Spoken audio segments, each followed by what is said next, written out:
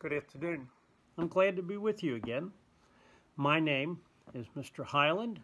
I want to go over with you another one of my favorite stories about Jesus, but this is a story about Jesus and many people. And at the end of this, I am going to have a question for you and for your family to discuss.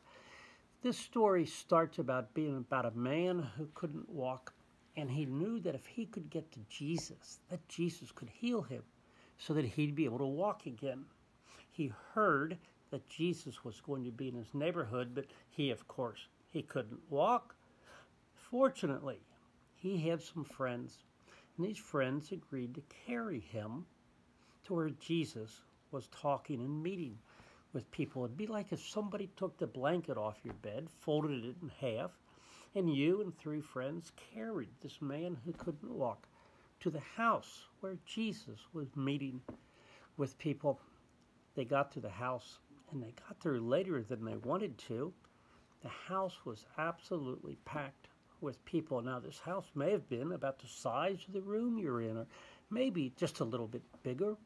Not a very big place. It was absolutely packed with people. People who wanted to see and to hear this man Jesus from Nazareth.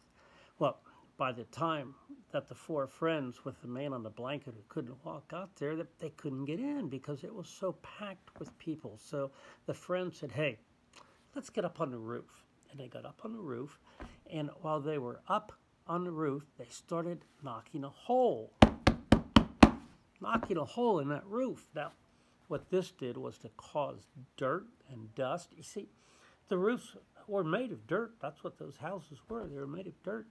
So all the people who were down below, listening to what Jesus had to say, would look up, and they'd get this dust in their hair, and they'd get it in their eyes.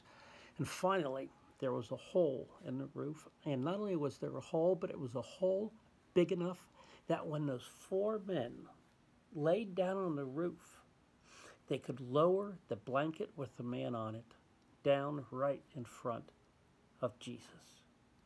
Well, Jesus knew this man wanted to be healed.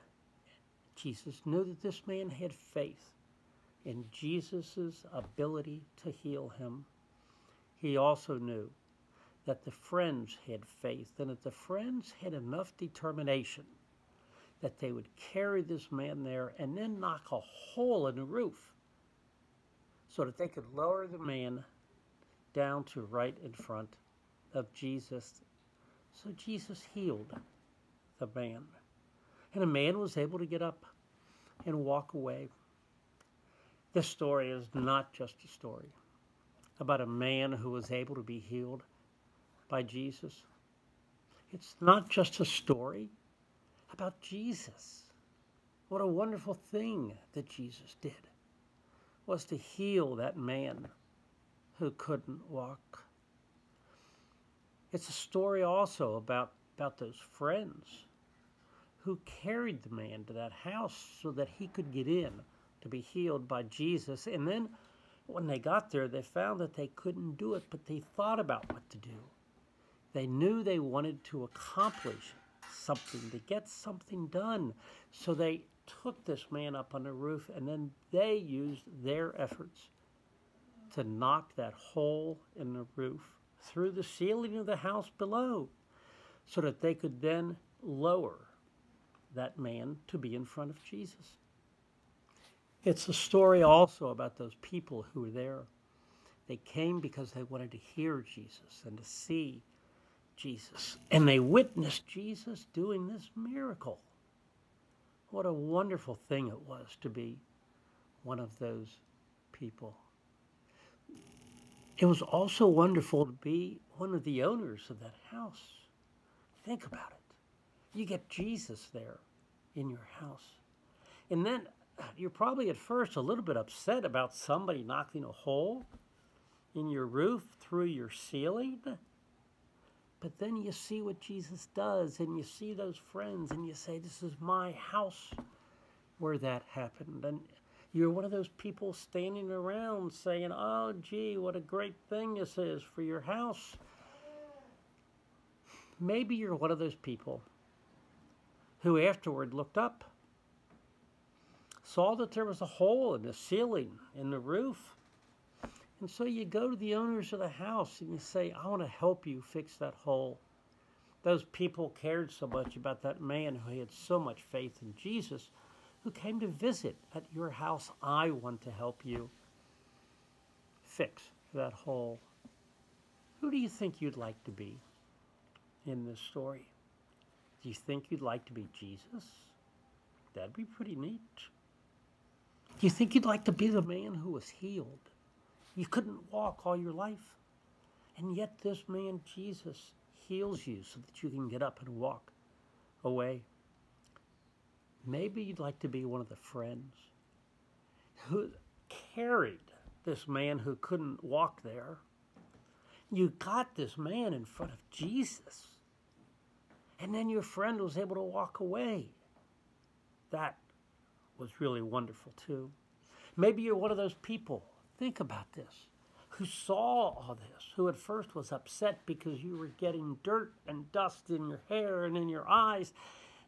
And then you see somebody lowered through a hole in the roof, and then you see Jesus heal this man. Maybe you'd like to be one of those people who went up to the owners of the house and said, I want to help you fix this hole. And you did. You saw what Jesus did. You saw what the friends did. You saw how the man felt. And you wanted to be part of it, so you helped fix the hole.